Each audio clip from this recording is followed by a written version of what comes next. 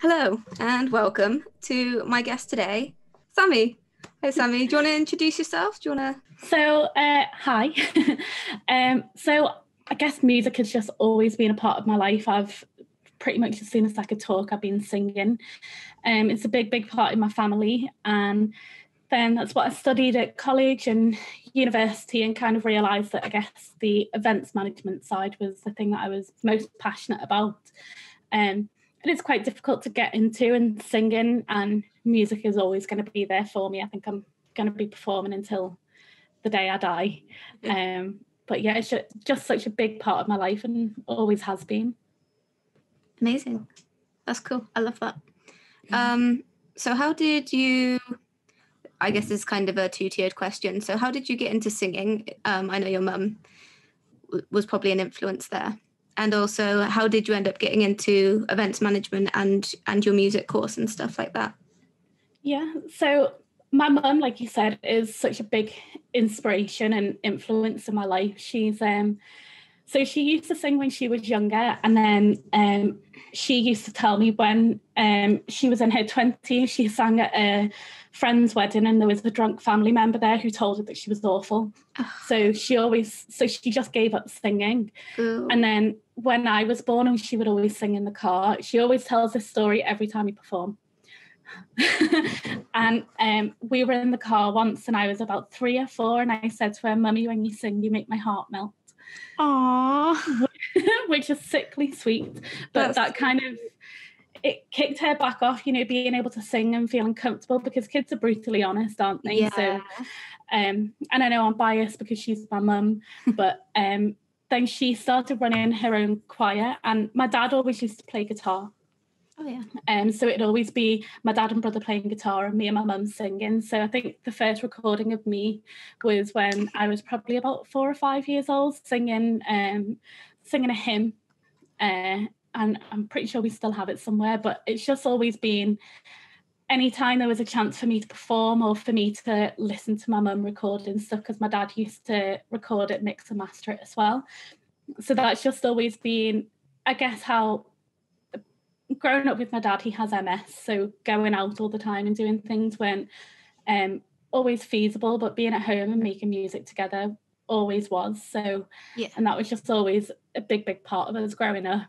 And it is more singing from like passion and feeling the music, rather than like trying to read the music and work it out that way.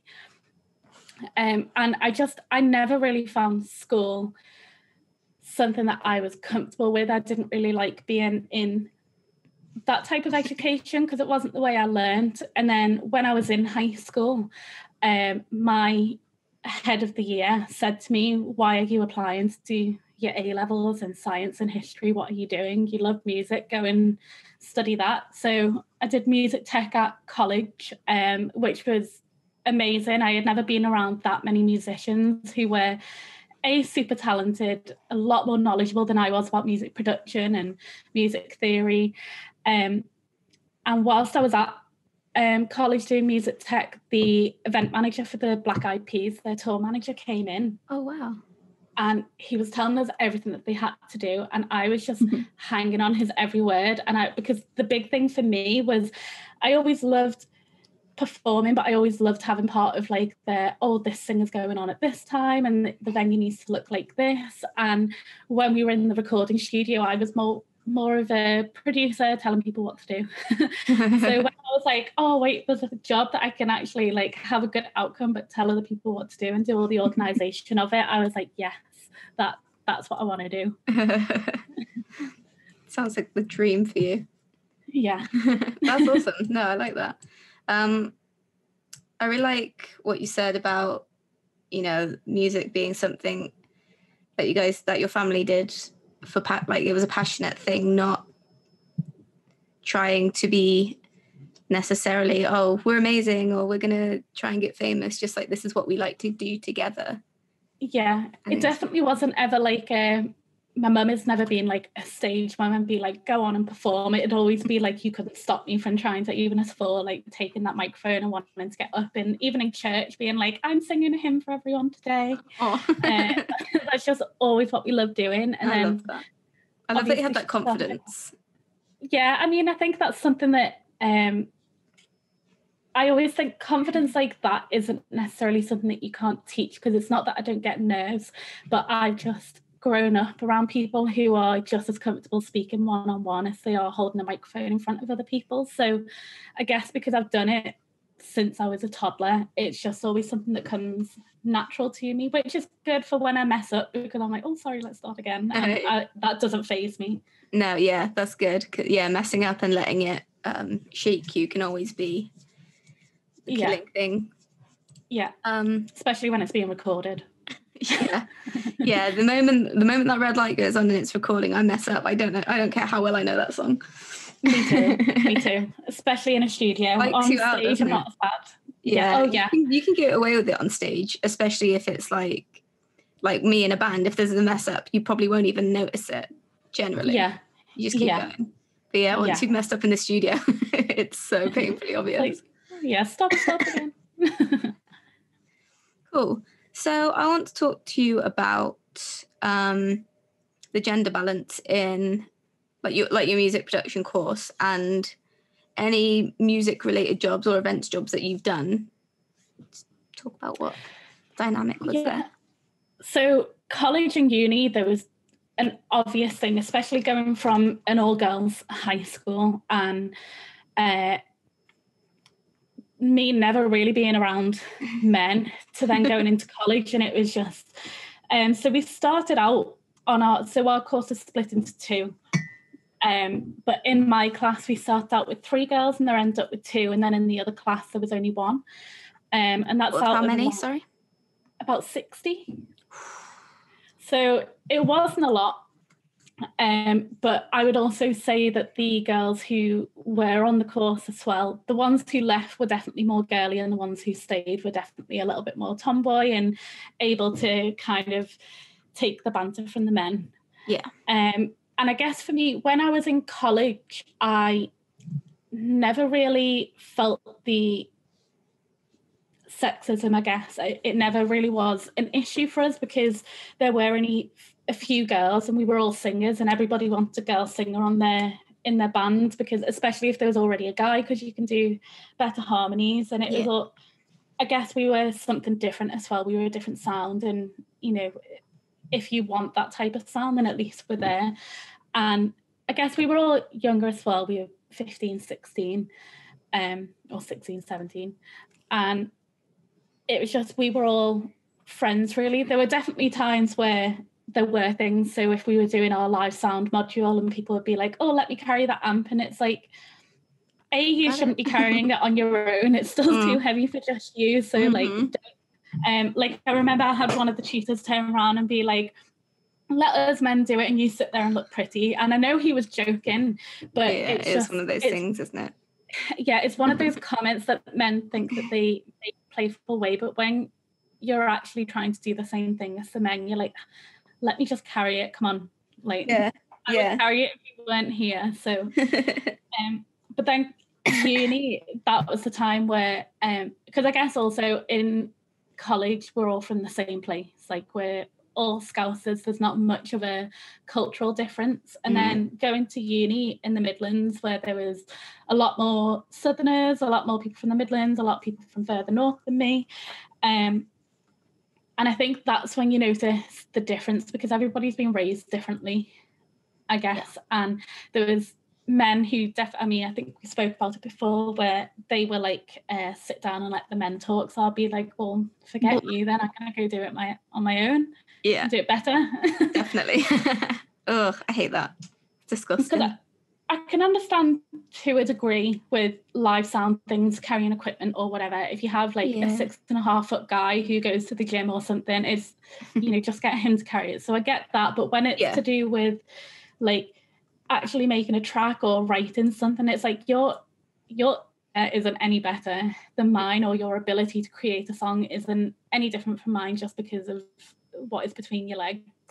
No, exactly. So, yeah, I think I definitely saw it more then, but then at the same time I also had tutors with events management who were telling me, honestly, you're going to have to work harder, but you're more than capable, but you will have to push harder than the men. So I guess I kind of appreciated the heads up. with that. Yeah, it's good to know. Well, I mean, obviously you kind of know anyway, but it's good to know what you're getting yourself in for. But the fact that they warned you because they had faith in you. Yeah, and it's reassuring. I think it's just something that no matter what industry you're in, or no matter what you're doing, it doesn't even have to be work. You're aware that we may have to do twice as much work to be noticed, and it is getting better. And I guess it depends on the part of the industry you go in. Like my mum, because she runs a choir and everything that she's done is she very, very rarely interacts with men. It's mostly women that she works with. So the part of the industry that she sees and that I get a glimpse into is really uplifting, empowering and inspiring. She did say that you can call her if you want to talk about it, because I think it's a good perspective, because I think sometimes we can maybe feel a little bit negative because that's what we experience. But when you see that there's other women and like they're part of like communities for women in music, women in business and everything like that, we don't really get to see that part because we're not going to those networking things. So whenever I get a chance to go or see mum working with people like Sense of Sound, who was singing with Take That and Lulu, and giving her the opportunity just because she's another woman in the industry, is like, yes, that's excellent. Solidarity. Yeah. Oh, that's cool. Yeah. You might have to shoot me your mum's info and I'll see if I can arrange something with her, because that would be really interesting to hear her perspective on stuff. Yeah, because she's also, because she's running a business in it as well, she does go to all the networking things for just people in business in Liverpool, and how the collaboration, I think maybe when you get to a certain level of success, you don't see that because people have that respect for what you built. Yeah. But you have to, if you're going into the industry the way that we are, you have to fight all of that before you get that respect. So I think that's the difference between me and my mum, is she automatically had the respect because she worked really hard and grafted and did all of that. And then, so when people were seeing the outcomes, they were like, oh, well, look at this. Whereas I'm like, please just give me a job, but don't give it to the man who has less qualifications than me. Promise my band is just as good. Yeah. That kind of leads me into my next question, actually, which is about women in your life who have been role models and encouraged your interest in music. So obviously your mum was one. Yeah, my mum's one, and people like Emily definitely are, because she is so incredible at what she does. And I always say to her, Emily's got a very unique brain, and she has a different perspective, I think, on life and the world than the rest of us do. So her outcome in her work is always really unique, which I think is rare. And she goes for jobs and goes for things in a different avenue than I think other people would. Like, she'll do little independent things like working with Pinewood and One Born Every Minute and stuff like that. Whereas I think people will be like, oh, I want to go work for this company to work my way up for that. Yeah.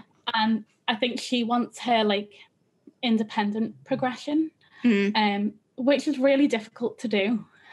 So I have a lot of respect for her, because she's also, like me, she's done similar courses where there's all these men just talking in your ear, and she finds it really easy just to zone that out and focus on the actual work. Whereas I find that a little bit more difficult to do, because she'll just be like, whatever, I'll get on with it. Where I'm like, actually, no, you're going to watch what I do and watch me be better than you. So I think that she's able to put that into actions more than I am, and like an outcome. But I think you're both doing two very needed things there, where she's like, I'm just going to get on with it and let my work speak for itself.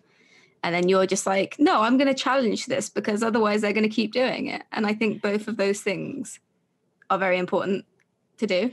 Yeah, definitely. And I think a lot of it comes down to background and what you're personally passionate about. Like, if I see anyone being a bigot in any way, I'm going to call you out on it, or I'll call you out on it and educate you on it. be like, well, this is why there's a gender bias. This is why women aren't respected in the industry. So yeah, you maybe want to think about what you're saying. Yeah, exactly. Sometimes people actually don't realize what the history or context behind certain things are. Some people like won't even realize certain things are offensive, and that's absolutely fine as long as they're willing to be like, oh, I didn't know, I'm sorry, I won't do it again. Then there are other people who are just doing it to be assholes, aren't there? Exactly. And I think one, maybe not necessarily music related, but she's there's a woman called Linda McDermott, and she's on BBC Radio Merseyside. And my mum has been on her radio show every week for just over a decade, I think. Wow. And I get to go on with Linda, and she is a woman working in the BBC so BBC Radio Merseyside, even though it's local, it's one of the most listened to shows on the BBC, other than like Radio 1. And she's fought hard with like all these male DJs and stuff, because she's been doing it for I think maybe 40 years and stuff, and she is incredible at what she does. She doesn't need notes or anything, but if you've met her once, she will remember everything that you told her, and then she'll be like, how did this go and where are you up to now? And her way of interviewing people and also engaging listeners and everything like that in such a calm way is incredibly inspiring to me, because being a DJ in the BBC is a woman at that period of time as well must have been incredibly difficult. But she's done it for so long that, again, she has that respect now. No one's going to knock her off of that platform, because she's been such a respected part of the BBC for so long. Yeah. And she's not very well known, maybe outside of Liverpool or the Northwest, but she does have listeners in Canada, America, everything like that, who listen to her every single day just because she's incredible at what she does. So, and her work speaks for itself. So she doesn't need to be like, oh, well, I don't need a man to do this. She's like, well, look at what I've done. Clearly I can do it. Yeah, exactly. I think people like that as well, people who just make everybody that they interact with feel seen and remembered. You garner like loyalty through that. So if anybody did want to try and challenge her or what she's achieved, I'm sure you'd get plenty of people rallying to stand up with her, behind her, etc. To be like, well, Definitely. no, actually, like, she's earned this and she's good at what she does, Including men who will back her up on that. And I think sometimes when we talk about this, it's hard not to trash men, because it's also little microaggressions that you get throughout the day and stuff like that. That's why I think it'll be good if you speak to my mum, because she maybe doesn't have as much experience within the music industry of sexism. Definitely in her life she's had that, because I mean, who hasn't?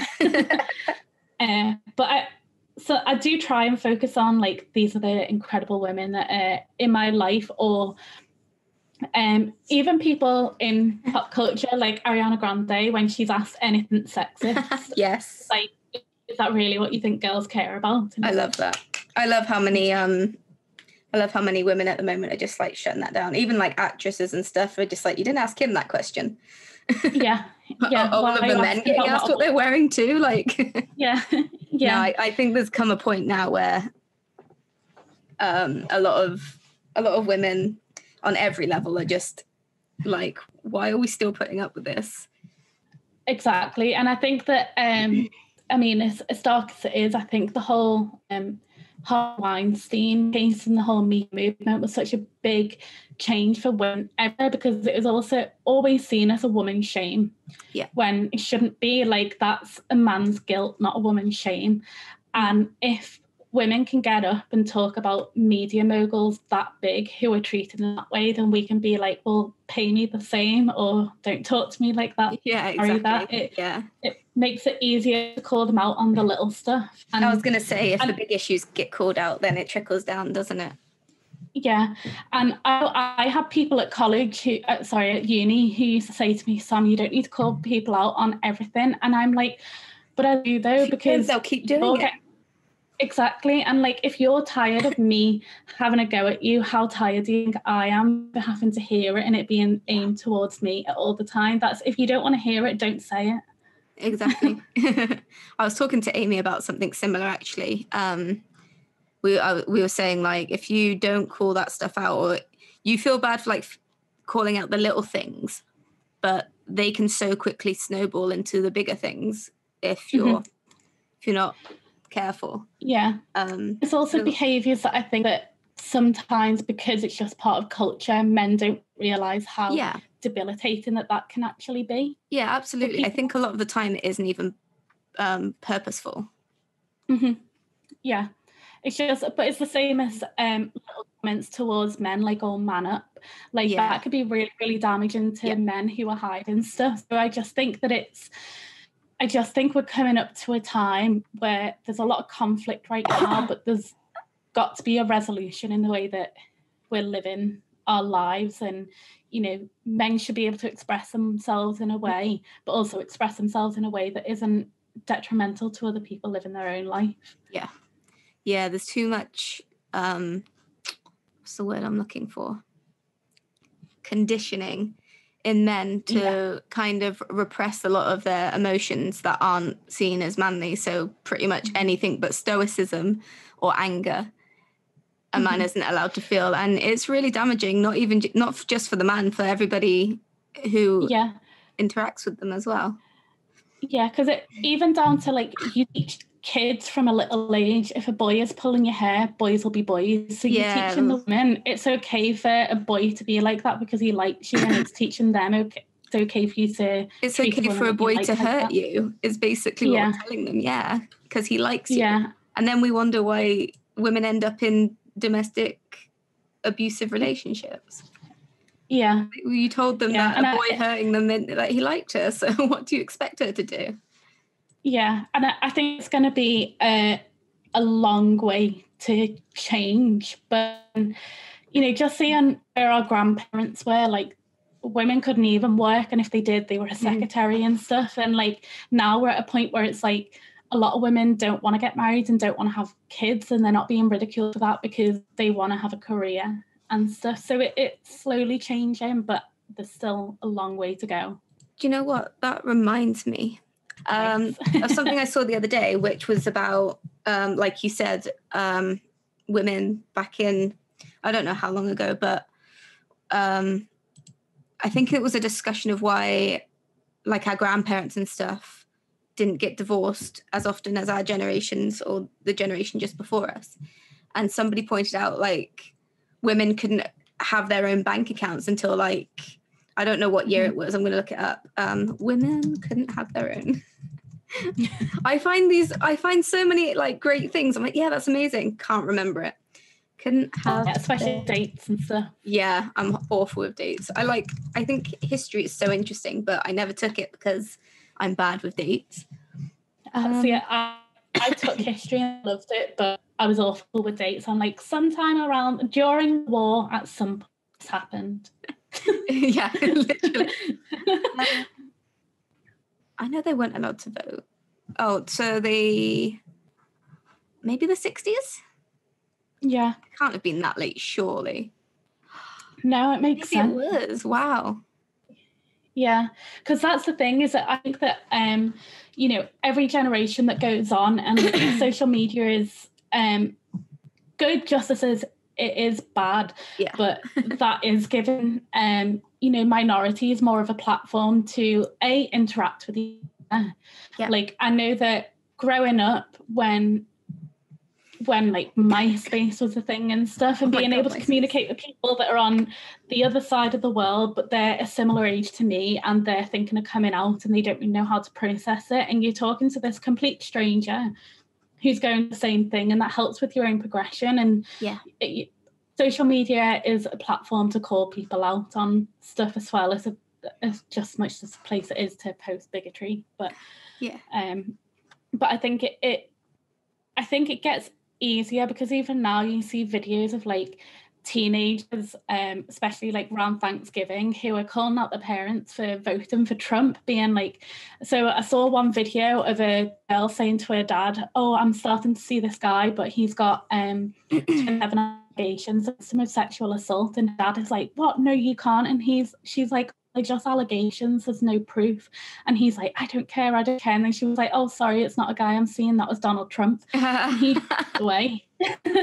And it's like, well done, because I don't think, even when we were young, that we would call out our parents for, voting for someone like that. And I think because kids have a phone now and you're able to see the different points of view, I think that's making it a bit easier. Yeah, I'm very proud. I'm very proud of what Gen Z have been doing with TikTok and stuff. By the way, they use TikTok to like book up his rallies so nobody went. One thing I like as well, speaking of Thanksgiving, is going back to giving minorities a platform, is so many people are making it so much more visible about how Native Americans have been treated and how Thanksgiving is built on some real atrocities. I think that's another really positive thing that's come from social media. Is just raising awareness for things like that. I think it's definitely, social media for music as well is a fantastic thing. You can put, anyone can make it now and anyone can put it out to many people, and there's so much support on there. And I think it's easy to get lost in lots of like Karens going crazy and being like the world evil and just reading and seeing nothing but evil. But then I love going on YouTube rabbit holes of people. Like I always start out with people like Dodie, because she is I love Dodie. I love her, so my actual queen. She's so good. But I always start her and then listen to like different women musicians on YouTube, and then you follow them on their social media. And beforehand, artists would barely get paid anything. And they still do. But independent artists who are putting their stuff out on YouTube, I'm going to buy your CD, I'm going to buy your vinyl, I'm going to buy the cassette, I'm going to buy the t-shirts and stuff. So it's such there's obviously still major record labels that aren't paying artists properly, but you can support the small ones that you like. Yeah. And again, I think that's another great thing about I guess the general public being kind of more aware of those things, again because of social media. They'll realize that maybe a lot of the artists that they like aren't getting as much money as they might have thought they were. So they will make the efforts to do the things they know make them money, like buying merch and going to the shows and stuff. Yeah. And I know that like Beyonce and a few other people, they made Idol, and that was more expensive than Spotify, but the artists were actually getting paid properly rather than getting paid a penny per song per stream. It's not even a penny. It's not even a penny. No, it's not. But that service was just so bad that I was like, this is more than Spotify and I want to support you, but it's not working. I'd rather just buy a CD or a t-shirt, Yeah, exactly. Well, Beyonce has enough money. Yeah. Well, that's what I'm like. If I listen to something on Spotify and I really like it, I will, as long as I can afford it at the time, obviously, I'll try and make an effort to buy a t-shirt or buy the CD, or if I can, I'll go to a show, because I want to go to a show anyway. So yeah, 100%. I think, partially because of social media, we are much more aware of how these things work now. So we make the effort to try and kind of streamline how we're going to pay the artist, if that makes sense. Yeah, definitely, because again, it is down to that thing, especially, so I don't really like Kesha, but I ended up buying like a couple of like merch things from her just because of that whole court case thing and her being told that she had to work with somebody who is sexually assaulted her, which I think is... Yeah, that was disgusting. It was awful. I can't believe that is something that happened in this day and age in a supposedly first world country. Yeah. It's America. Yeah, well. It's not really, but yeah, that just shocked because I think that was also, I can't remember if it's just before or just after the whole Harvey Weinstein thing, and I'm so surprised that there has been a thing brought out. I think it was around the time. Yeah, because you know that whole film and stuff, you know that that's definitely happening to women in the music industry and stuff. And me and Emma said a few times, we're just waiting for maybe the Netflix documentary or something like that to come out, because I know that I've been in situations before where someone's like, oh, do you want to record? And I'll be like, yeah. And even on a small level, someone's saying that they have their own recording studio, and you go round and you do not feel comfortable, and they've bigged it up, and you're like, oh, right, okay, you told me you have a studio, but it's your dingy house that's in this dodgy area, maybe, bye.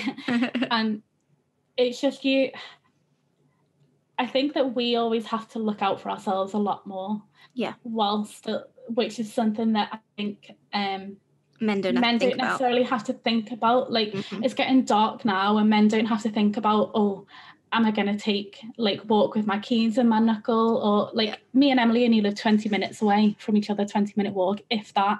But if it's past 5:30, I get a taxi now, because it's just not worth the risk. And I think that it's like that in music, is if you get a big break, you're like, right, okay, what is the risk? Do I need to either compromise who I am to make the music and look the way that they want me to? Because sometimes, not to toot my horn, but sometimes I listen to some singers and I can sing better than that, but I don't look the way that they want me to look. I me natural is the beginning of Princess Diaries. Before the makeover. So I thought she looked good before the makeover. Well, that gave me a lot of mental things growing up, being like, but that's how I look like, and everybody hated it beforehand. So I think the thing is as well, it doesn't help that it's Anne Hathaway, because it's hard to make Anne Hathaway look bad. Yeah. It just is hard. Yeah. But I think that's the thing that we have to always be aware of, is a man can get on a stage in a top that he's been wearing for 4 days, jeans with paint all over them, grubby nails, and everyone would be like, yes.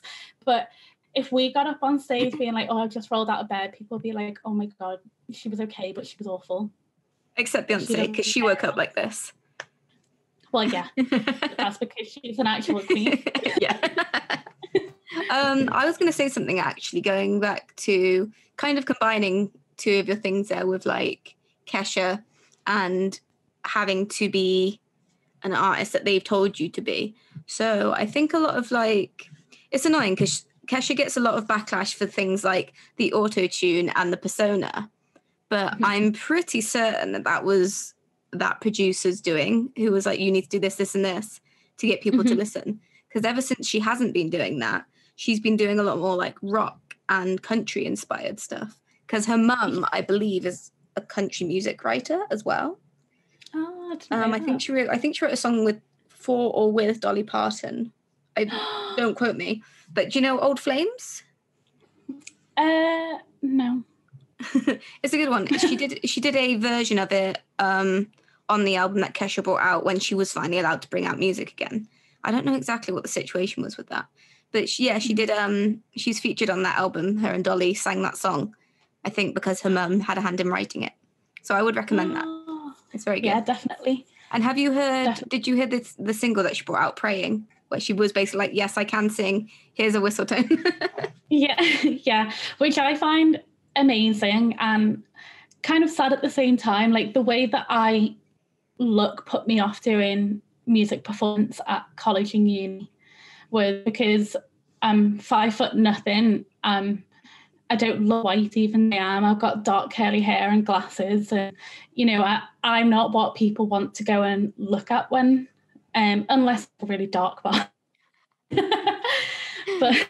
it's one of the things where when you go into college, and I think it's a little bit different for people who are into creative industries when they're going to college, and you something where that this is my career path, even though we're still teenagers, and other people may be doing English and maths, and nothing wrong with that, but that's not a definitive career path. So for me, I was like, oh, well, I love singing. That is my passion. And if I could do that all day, every day, I would. But realistically, no record label's going to pick me up because the way I look, they can't even mold me and say that they'd want me to look. So unless I could grow another foot and bleach my skin and put some blue contacts in. So that was something that, like, at a younger age was always like, oh, well, this is your passion, but you're not going to be able to do that because you don't look the right way. So that's why I was like, oh, if I'm in events management, I'm behind the scenes and I can still get that respect, still do something that I love, but the general population don't have to look at me. Well, it's a shame, really, because I do think, obviously, you're correct. Those were totally, like, valid. But I do think it's changing a fair bit now. I think there's a lot more, I don't want to say a lot more diversity, but I think there's definitely some more diversity that we're seeing in pop artists. Especially around, like, body positivity stuff. It's just like, well, it doesn't matter what they look like. Lizzo. They can sing.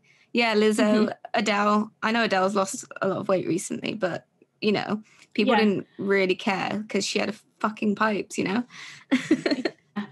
Yeah, and I think it's also, like, the style of stuff I do is more ballady and stuff. And if a record label was looking for someone to do ballads, then, you know, they're not going to be having, like, it's not going to be like Little Mix where they're dancing all the time and they can make it really poppy and have different visuals everywhere. It's just about that person. Yeah. So I think that's why I've always found it a little bit more difficult, is because I've gone for interviews and auditions and everything. Like, I used to enter a lot of competitions when I was younger. And it's always weird, the amount of times that you get the comment of, oh, I wasn't expecting that from you. And I'm like, thank you, I guess. Like, thanks. Yeah, I don't know how to take that. I don't know why there's a kind of perception of you have to look a certain way to be able to sing. I mean, like, remember, like, Susan Boyle, and they were like, oh my God, she can sing. It's like, what does her appearance have to do with her vocal cords? Yeah. And I mean, so when the X Factor first started, the very, very first one, my mum went for an audition for it, but they were interviewing people, and I've been for auditions for Britain's Got Talent a couple of times, and the very first X Factor, this is like Pop Idol, was it, like, it was kind of big, but it wasn't really, really here, and it didn't have that, like, definite, like, the audition rounds is to rip into people who think that they have talent and bully them, and then have the good ones. And when I went for the audition, I can't remember what she sang. It might have been New York State of Mind, and my mum sounds beautiful singing that.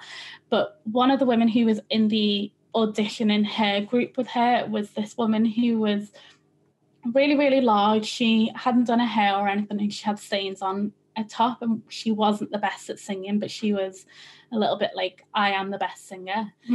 And she ended up getting it with my mum. So that was like the first thing where I was like, right, okay, so they're catering this to who they can rip apart on TV for entertainment. Yeah, exactly. Yeah. And then I've been for interviews, auditions before for Britain's Got Talent as well, where I always think if I was to turn around and be like, this is my sob story, and I went on singing with my mum, we would get on like that. Yeah. But, like, I don't want to get on because, like, the only reason why I would get on, I don't think I'll get into the finals or anything, it's just because I love performing, and singing in front of that many people and stuff would be an incredible feeling. I wouldn't even care if they said yes or no. It would just be the experience of it. But I would want to get on because of my talent, not because of my story. And that's me and Mum spoke about it, and, you know, looking after my dad, and, like, Mum starting her choir because she wanted to start or find a singing group, but it was always choirs where you had to read music and everything, and she just wanted, like, a community choir. And there wasn't one, and she started it just because, you know, looking after my dad, things were a bit difficult at home and you need that kind of respite. And then that spiraled for 17 years of her doing this now, and it's incredible. But if we said that as our sob story, of course we would get on, because they'd have the choir that are paying for the tickets to go there, and they'd have, you know, like, good things to be able to film. But like, we're good at what we do and we should be recognised for that, not because of we've had a shit life. Yeah, no, exactly. Yeah, that's the big problem with stuff like X Factor and Britain's Got Talent.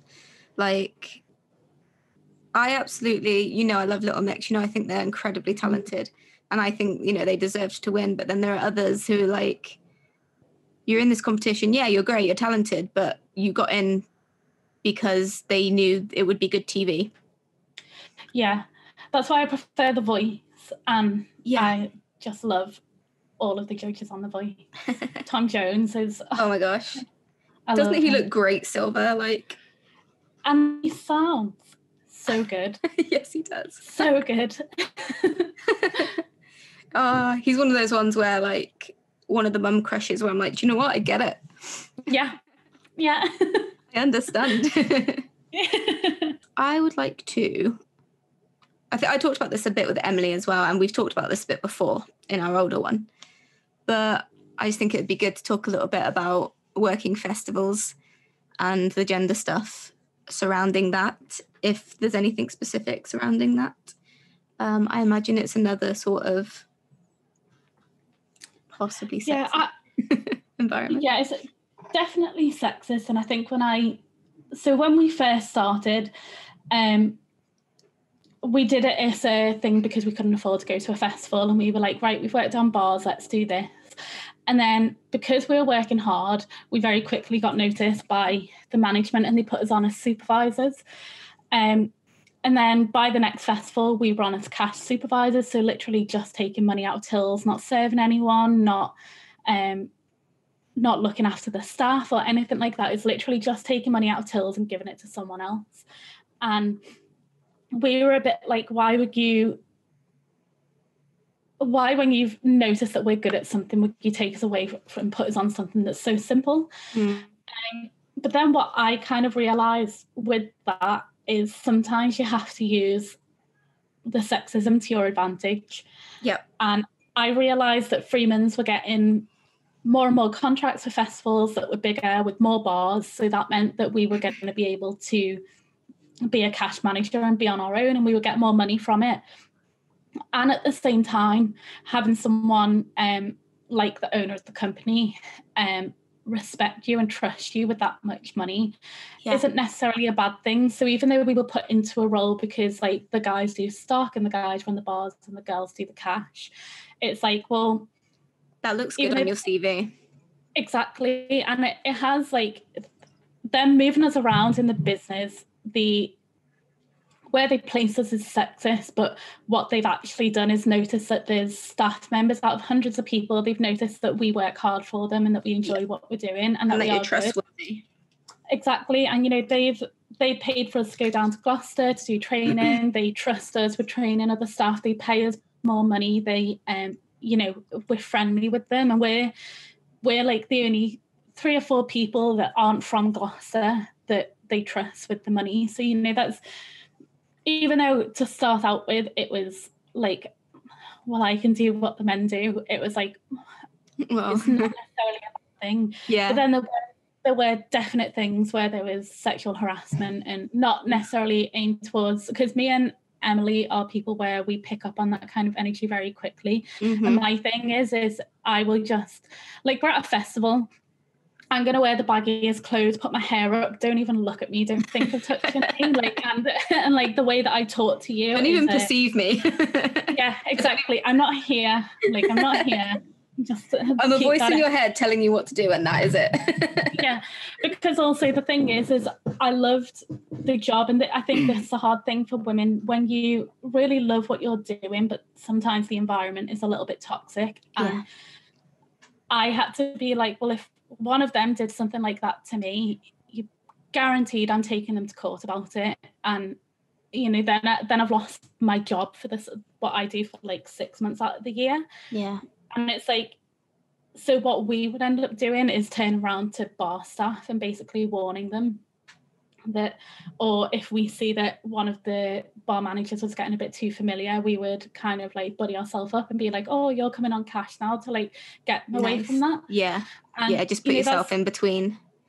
Yeah, and because the thing is also, like, I'm the type of person where it's like, if you're going to do something, do it to me, leave them alone, because I'll have it out with you. I think I'm like, especially because now that we're a bit older, a lot of the girls on the bar have just turned 18, and like I'm 27 now. I feel like my duty is the same way that if I'm working on a bar, even if I'm not on, I have pads, tampons, paracetamol, ibuprofen, whatever you need, I have it there, because there's nothing worse than not having that. So yeah, and I mean, to be fair, I think that there were complaints made, and I think quite a lot of them went on a sexual harassment course and it stopped, because I think that it's an environment where there's a lot of banter, there's a lot of drinking, people are on a lot of drugs, both staff and customers, and the lines get kind of blurred.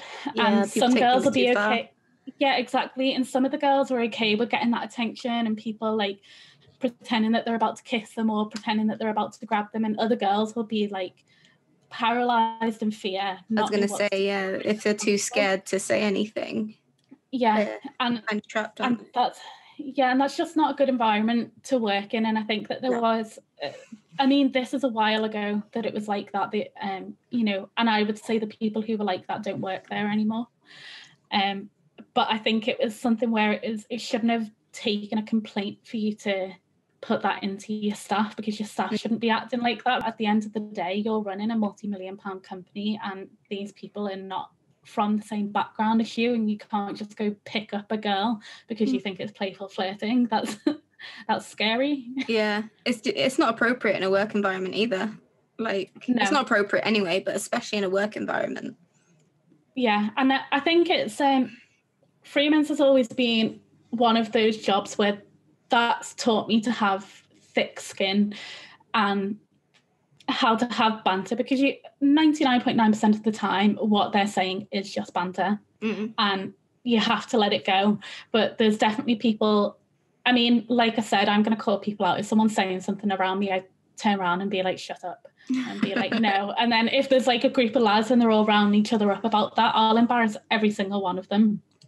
I don't care, because my thing is if I embarrass you now, it may not change you like the second time, but the next time you do it, you're going to hear my voice in your head saying it. So eventually you'll get fed up of because that's my theory, is because I will have a go at them for too long as well. People will be like, Sam, you need to stop now. And I'm like, no, I don't. No, it needs to stick. Yeah.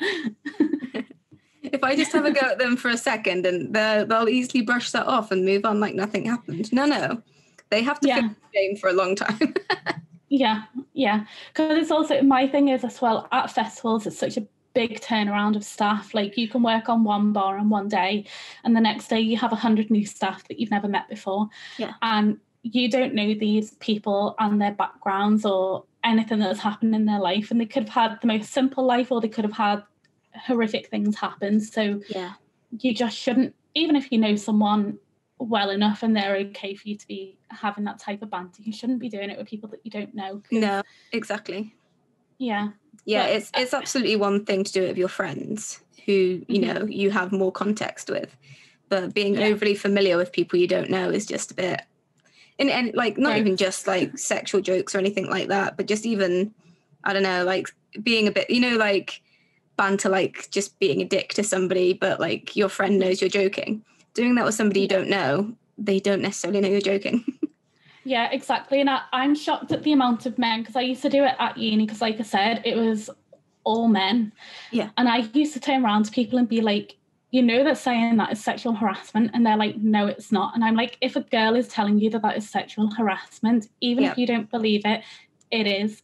I feel sexually harassed. So if you like, and I'm shocked at the amount of men that I've had to turn around and argue with about what is classed as sexual harassment. And I think it's something that, you know, needs to be taught from a younger age. Like in the Netherlands, they teach sexual education at a much younger age, and obviously prostitutes are legal and stuff, and they have a much, because they're taught about consent as well, whereas we're not taught about what consent is here.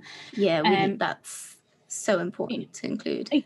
Yeah, and because they're taught about that, they have a better outlook on it. They have less sexual crimes and stuff. And I think here it's a taboo subject to talk about because it makes people feel uncomfortable, and it isn't something that's nice.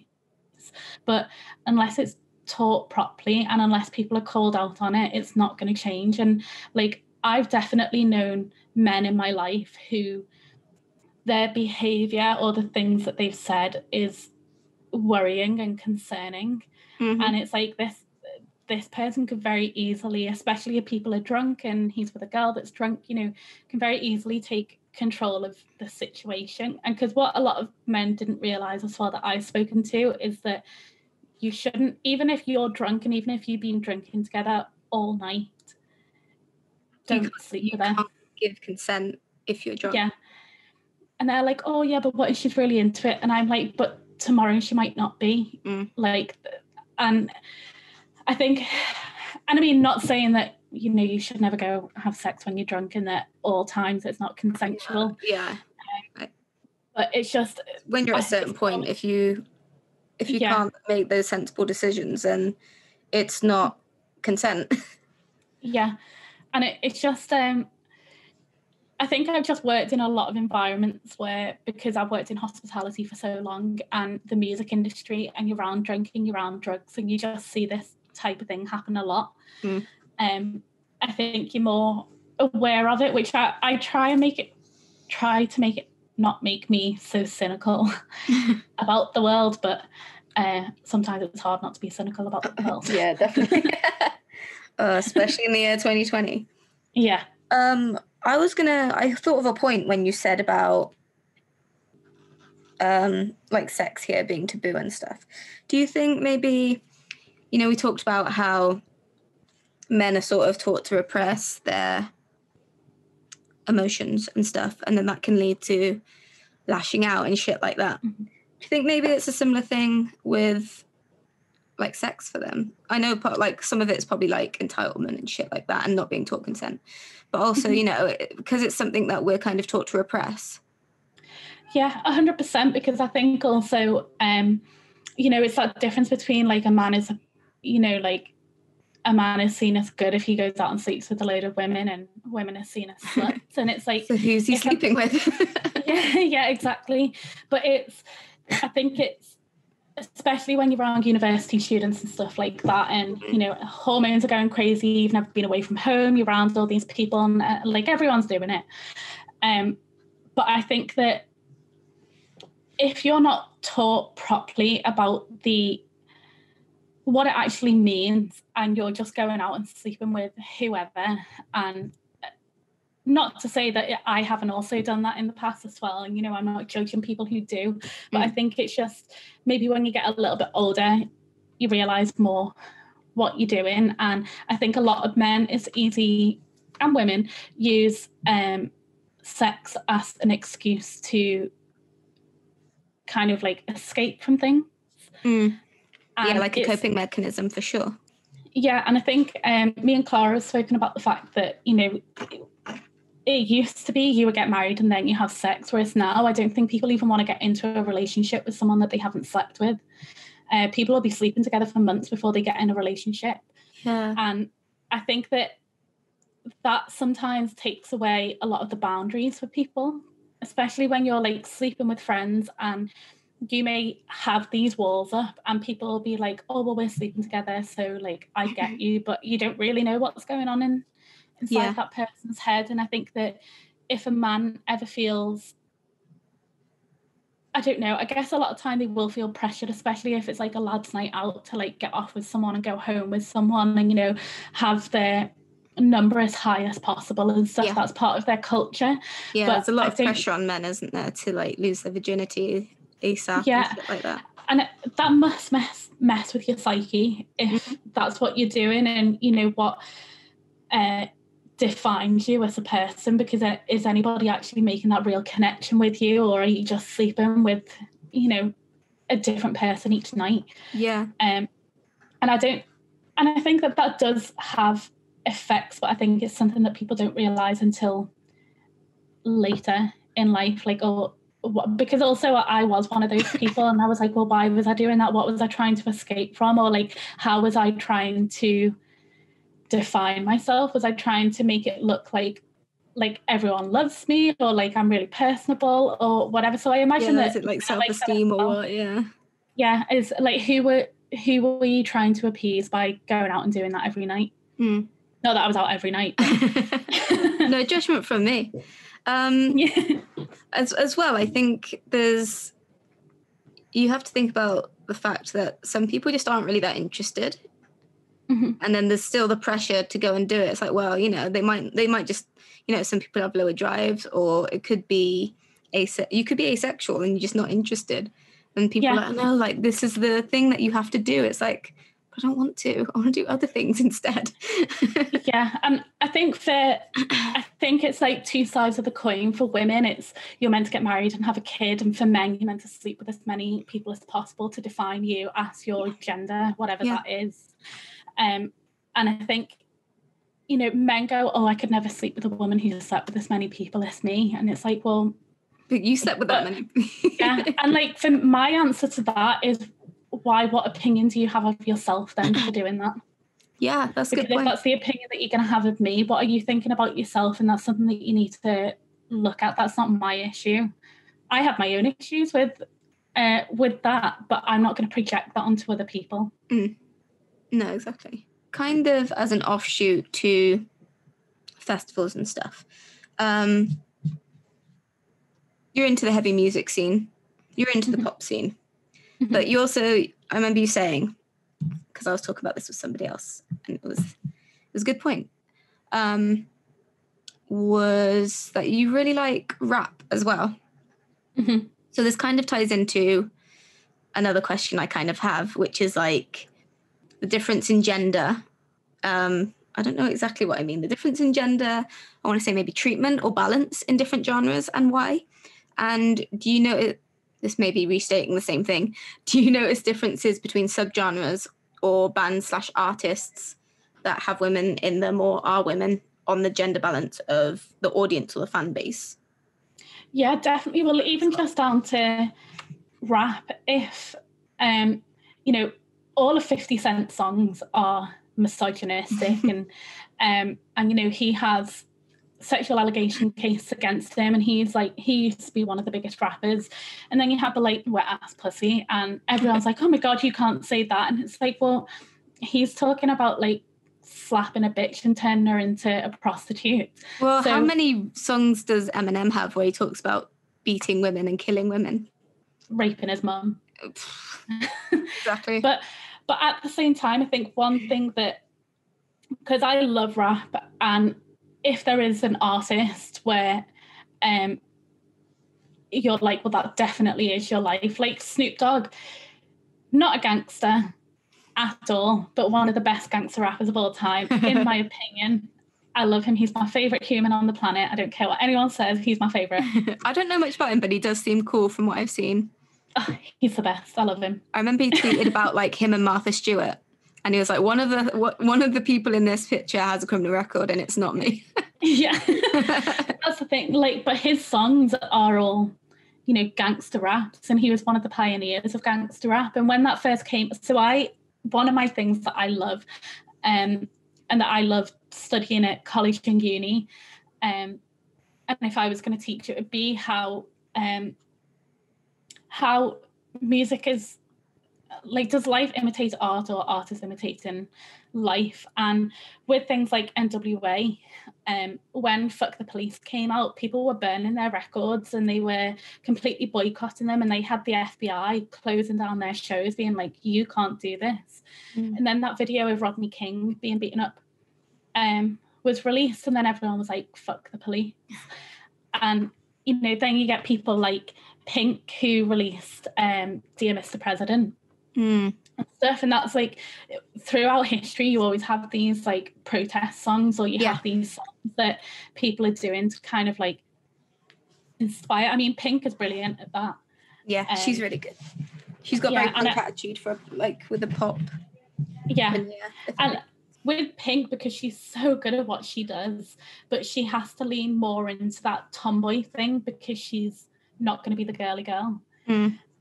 So that's with the, you know, where you sit in the music industry. You're either a girl or a boy, or you're going to be that and you're going to fit into this box because we don't know where to put anyone who's kind of in between. Yeah. There's definite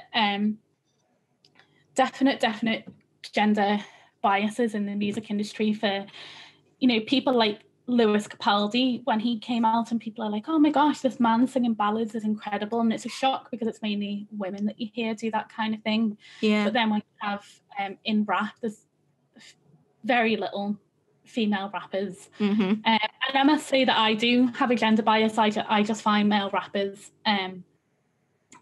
I find it more aesthetically pleasing to my ear, just because I think they hit harder. But then I'm also very fussy with rap. I only really listen to like 80s, 90s gangster rap. So there weren't that many women there. No, obviously but there's been women who have done you know, interviews with NWA and stuff like that, and one of them ended up being hit by Dr. Dre, and there was this whole case against them.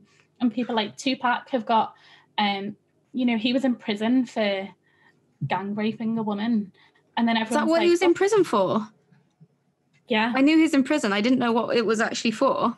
And people are adamant that he didn't do it.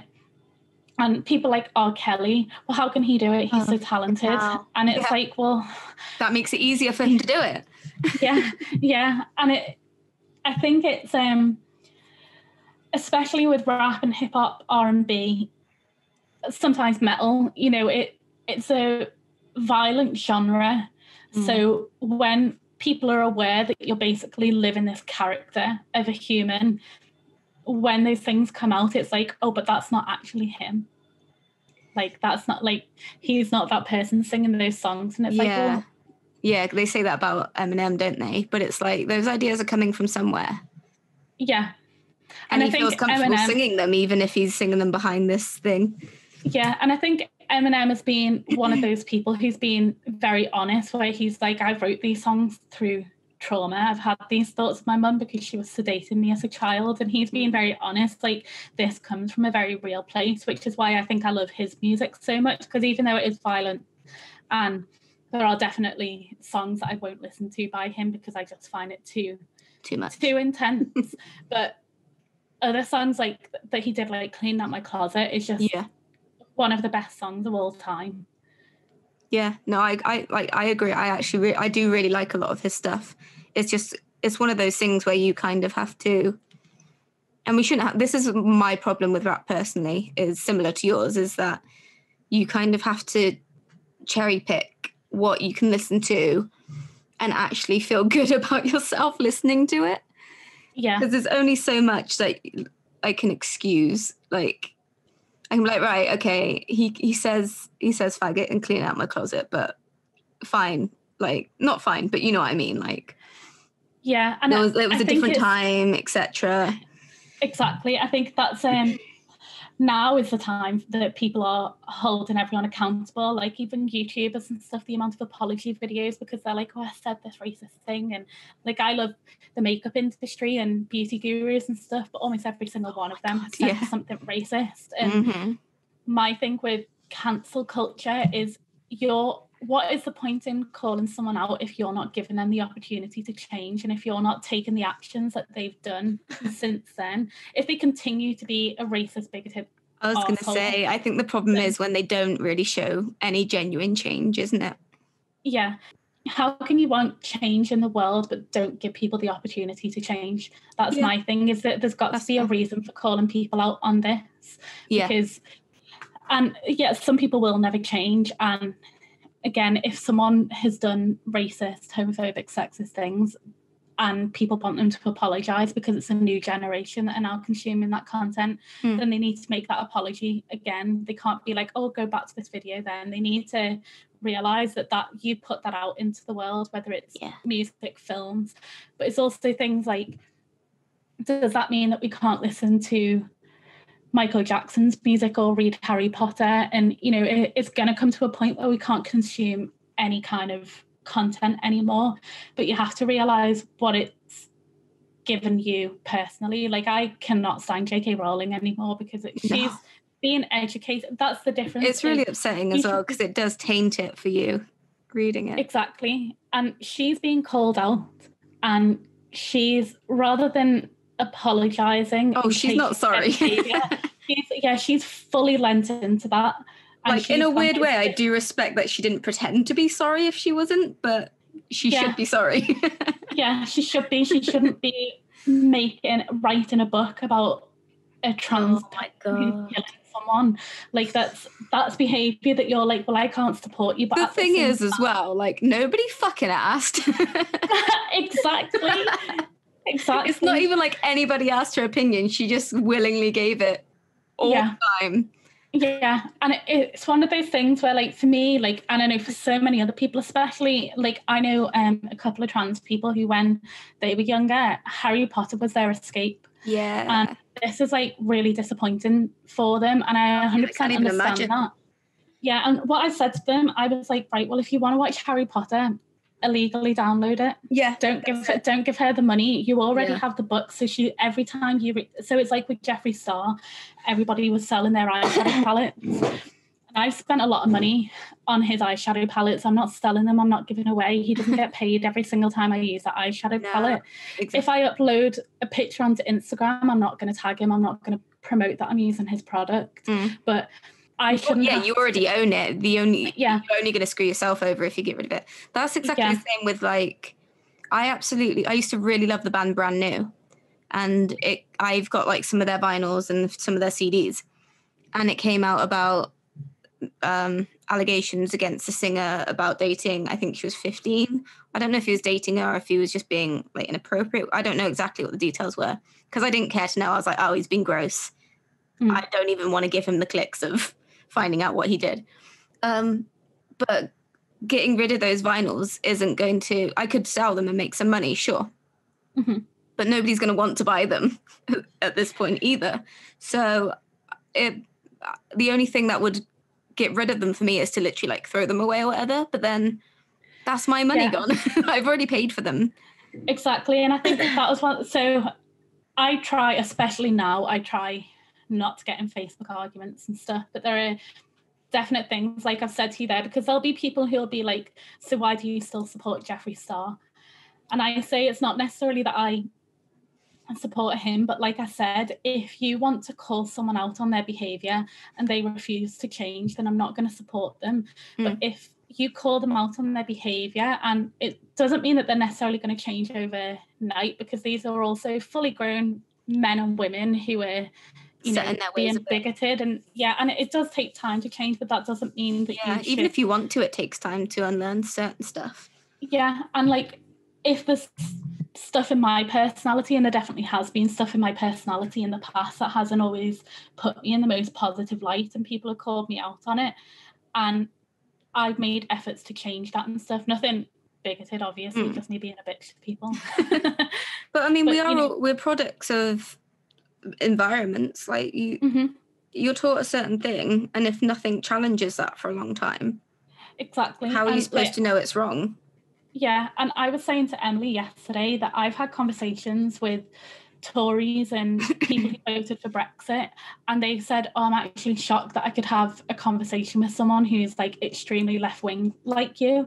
And I was like, I'm only extremely left-wing because of my experiences in my life. And the reason why I'm so anti-Tory is because they've always voted against gay rights. They've always voted against women's rights. My dad is sick and they're taking everything away from him. NHS. So, exactly. So if you have not had my experiences and you've grown up right-wing, living in a countryside where everybody is Tory, and you're not actually seeing, your life isn't being affected by the policies that they're slowly implementing, then of course you're going to have that opinion, and you're not going to see it you're just going to see people arguing on the computer without any actual, this is where I'm coming from. And I can respect that people are Tories. I can respect that people have different political views. I respect that they can have those opinions if they haven't had any exposure to anything else. If you then have a conversation with someone and go, well, do you realise that this is what they're actually doing? That is, because sometimes most people don't know everything that the parties that they supposedly support stand for. Especially older generations, because, or like boomers and up, because the Tory party that they were voting for 20 years ago is not the Tory party that they're voting for now. The same as Labour isn't. That's true. And, you know, you can't be like, oh, well, I've always been this person, because we have new technology, but life is completely different. Yep, social expectations change. Yeah, and like me and Emily watched The Social Dilemma about Facebook and everything yesterday on Netflix, really good. And we were saying, you know, these people who are making the laws now, they were already really far ahead in their careers before technology was even a thing, or the technology that we have now was even a thing. So they're not going to understand the laws. They're not. So things like the Snooper Charter, or there was a girl who fought for upskirting to be banned. You know, yeah, I remember. And there were people who were genuinely against that, and it's like, and we're saying that isn't sexual assault, and it's like, but how? And I think what was it? They said on this thing yesterday that critics are the ones who make change. You don't get anywhere without the critics, and like, it's stupid of us to go, oh, well, this worked then, so it's going to work now. Of course it's not going to work now. And it didn't even work then. It just got brushed aside. Yeah. I think that's why it's always empowering seeing women get into stuff, because, you know, it has only really been the last 15, 20 years where women will be the top in industries, or you know, actually being listened to, and we're not the ones making the tea and sending the emails, booking them in, being like, welcome, go and speak with all the men. Now it's like, no, you all listen to me. And it's even like within the last, like, say, our mum's lifetimes and our lifetimes, that the real big changes have happened as well. Mm-hmm. Yeah, and I think that's why sometimes it's a little bit frustrating for our generation, because we sometimes can maybe feel that we are ahead of it, but realistically the world hasn't caught up to what we're thinking, and especially what younger generations are thinking. No, I totally agree. I understand that it's tough as well for people who lived a certain way for so long. Mm-hmm. It's hard, especially when you're just dealing with your own stuff as well. It is hard to keep up with these changes, but it's not, and I think once you know, it's not difficult. Do you know what I mean? Yeah, and I think it must be hard for them as well to hear, like, your way of doing things is wrong and damaging to other people, and that's not okay, and I'm not going to be treated that way. You have to respect me the same way that you don't get to be entitled anymore. Sorry. Yeah, exactly. I'm the entitled one, because I know that like millennials are meant to be the most entitled generation and stuff, but I think it's just we're asking for just equality at the very base level, and just for respect. And, you know, it's already hard enough for like our generations and underneath. Like, we can't afford houses. Like, we're going into the second biggest recessions, or the biggest recession since the Great Depression, and we've had two in our lifetime. That most generations have never had that. And exactly, you know, people can't. I was thinking about how, like, we're entitled apparently, but then like in the 70s you could buy a house on minimum wage, you know. Exactly. Like, I was saying to my mum, because she bought a house when she was 23, and I was like, well, how much is that? So she told me, but I was like, you know, them calculators that you do from like the 80s to now, how much that is worth. And we were in a restaurant, and I genuinely almost started crying, because I was like, I can't believe that you were able to buy a house like that. I wouldn't, because that house now as well, because she knew what the address was, it's still just, you know, like a 1-bedroom house that, you know, we would probably all be renting out as a multiple occupancy house now for like £700 a month. But that even now is worth something like 150,000, and it's like, how, if she bought that for like 20, like, how is that fair? What the fuck? I know. That's ridiculous. And it's like, why don't you have your millennials aren't killing the housing industry? No. The housing industry is killing the housing industry by putting the prices up so fucking high. Yeah, and it's harder for us to get to that level of success anyway, because the retirement age keeps on going up. So yeah, because the retirement age is going up, people aren't retiring, so there isn't, like, we're expected at our job to leave university and have 10 years worth of experience for us to even be considered for a role. And it's like, well, how? I can't. I'm not old enough to do that. And I was 8 years old. I was 8 years old when I first started. But it's like, how are you expecting us to make this career progression? And especially when, you know, there's already our age, we have stigma because of our age, because we're women, because we're queer. You know, we have everything that's being thrown against us, which, to be honest, to me gives me more motivation to do it. Fueled by spite. Yeah. Yes. And like, if you think I'm not going to do it, I'm going to do it, and I'm going to do it better so that you can come and apologise to me. I love that. Yeah. One of the things that I was going to mention to you as well, just because it's something that I feel passionate about because I have PMDD, is the way that women are treated in a workplace, no matter what industry it is. Like I said, if I was working on the bar, I would always just have like tampons and pads with me and stuff just in case there was a girl there. But if you're working on like anywhere and there's no men around, that is so taboo. And it is like, it's like breathing, it's like eating, it's a natural thing to do. We can't help it. And it's one of those things where if you do bring it up, people are then, it can be used as a tool against you, or as a tool not to respect you, or it's something that people take the piss out of for you. And that's also one of the things that I embarrass people around, because I'm like, why does that bother you so much? But there's definitely, you notice men who are being raised by women have a completely different outlook on that. So luckily the last 2 places that I've worked in, the guys that I've been around have like either had girlfriends for years or they've been raised by like their nans, aunties and mum, and that has just been so much more of a positive environment for me, because if I was feeling a little bit hormonal, the chefs would like bring me flowers and chocolate and be like, are you okay? And I'm like, thank you. Or they'll be like they'd see me get a little bit stressed, and sometimes it's not always easy for me to control it as much as I can, but they'll be like, oh, do you want to come outside for a minute? And they'll put someone else on the bar and they'll just give me a hug while I have a quick cry and then go back in. And that's such a better way. And then there's been places where I'm like, I can't even talk to them about it, and that makes it so much worse, because you're already feeling like, especially with PMDD, like you can't control it, and when you're trying to control it because other people around you don't feel comfortable because they're men, that by the time I get home I'm completely drained and I'll be crying for days because I've had to like suppress it. And it's stuff where it is now registered by the World Health Organization as a disability, but it's always something that I hold back going into any job telling them, because it's something that could get me fired if I'm like, oh, I need to take a couple of days off, or, oh, I'll be back in a minute, I'm just going to go cry for 20 minutes. And it shouldn't be something that women get fired for. No. But it happens to so many women. It's like any other health issue, ongoing health issue, you know, that's something that your workplace should cater to. Not you know what I mean.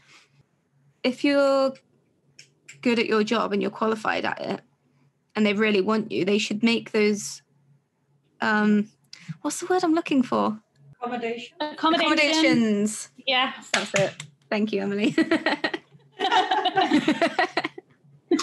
No, but I think it's a bit of a tangent, but I feel like this whole work from home thing as well has really shone a light on like ableist attitudes in workplaces, because there are plenty of people, especially with like chronic illnesses or whatever, who would be able to do so much better if they could work from home. And it's one of those things of like, it's become really abundantly clear how actually it's been quite easy to do a lot of these things to support disabled workers. And they just haven't wanted to, clearly. Yeah, so I'm hoping that's something that is addressed once people start properly going back to work.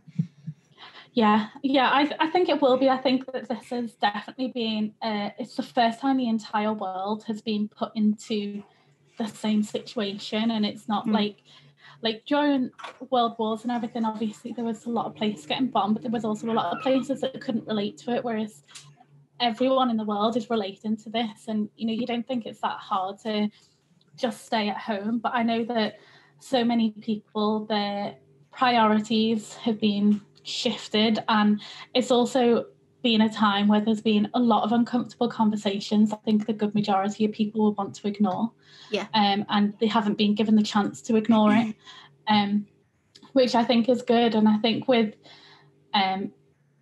with sexism in the workplace, maybe it'll get a bit easier, because if people are doing a full-time job and they have kids being like, mummy, mummy, mummy, and they can see that this woman is, doing an incredible job whilst raising a family and staying at home during a pandemic, and men, of course, I think it'll just kind of shift people's perceptions on people. I think I hope that it makes people respect each other a little bit more, but I don't know if that's always the case. No, I know exactly what you mean. And speaking of say working mums, I think that's really good in the sense of, say, I think we talked about this a little bit when I was chatting to Emily, but how a lot of kids might not realise or see their mum based on her career, if that makes sense. So I think a lot of people see it as dad works, mum does all the house stuff, even if she works as well. They might categorize her as a mum first and then kind of ignore the fact that actually she might be really successful at her job. And I think the work at home thing lets kids see mum working. Yeah, definitely. And me and Ben kind of had this, my brother had this conversation recently, because when we were growing up, I mean, Dad got ill when I was quite young. I was about 7 or 8. But before then, Dad was, a big CEO of a company, for tech company, and he was the director of all of Europe, Scandinavia, England, and he would be flown around all of Europe to do speeches and to do this job, and he was the businessman. And then when he got sick, Mum was looking after me and Ben, looking after my dad, and then started her own company as well, and is performing and everything. And Ben turned around to me and he was like, I only realised recently that Dad is the idiot and Mum is the badass. I was like, well, what do you mean? He was like, it's not that I ever thought that Mum was an idiot, but Mum was the mum. And she did a very good job of looking after us, but I was always, because I was going to the choir with my mum and I was watching her do this from a young age and have, little to no training in running the choir or music or anything when she first started, and she wasn't expecting that many people to turn up on the first night and stuff. So to me, I've always seen her as incredibly strong. She is the strongest human I know, the bravest, one of the most talented people I know. And that's just always been probably my main driving force for, look at everything we've gone through, and my mum's still been able to raise my family. And even though her and my dad aren't together anymore, she's still there all the time to support him, and then supports everyone in her. So I've had so many people in the choir turn around to me and say to me that my mum has changed their life, and that I've had 2 people tell me that they wouldn't be here if my mum wasn't here, because just having the choir is giving them that support and love. And that's just such I think I was about 14, 15 when someone told me that from a choir, and that's just such a badass thing to hear about your mum, because you're and then it's also really touching and inspiring to be well, I know everything that's going on at home and she's still able to go out and work like that, perform like that. So I think that's always been for me, it doesn't matter what's going on, just you can still do what you want to, and you just need to put it in different boxes, really. And I think that's one thing with women is maybe we're a little bit more resilient in ways than we can choose to be oh, this is work and this is home. Yeah, I feel like we have to compartmentalize a lot of things. Because like you said, like even stuff like what you said before, if you're having to say, think about leaving a job that you really, really love because of a toxic environment, for example, that's not something, I mean, obviously that's something that can affect men too, but if the toxic environment is sexism. Yeah, exactly. And I think that if I have been in a toxic environment for work and it has been something to do with sexism, then I always try and call them out on it first and be like, listen, I'm going to leave because of this. So you can either sort out the problem or I'm gone. And there's definitely been times where they've just chosen, because maybe they've known the man longer, to keep the man and let me go, which I'm like, well, that's just going to turn around and bite you on the arse, but at least I because he's going to do this to someone else. Yeah, give people the opportunity to change, but if they don't, I'm there to call them out once, but I'm not there to completely change people. If they don't want to change it, then I'm just going to leave and put myself into a better. You're not their therapist. Yeah, not your job. Like you said, sometimes calling people out is just to feel elitist or whatever, but a lot of the time it is like, I'm calling you out because it's going to help you in the future. Yeah, exactly. And like, because I have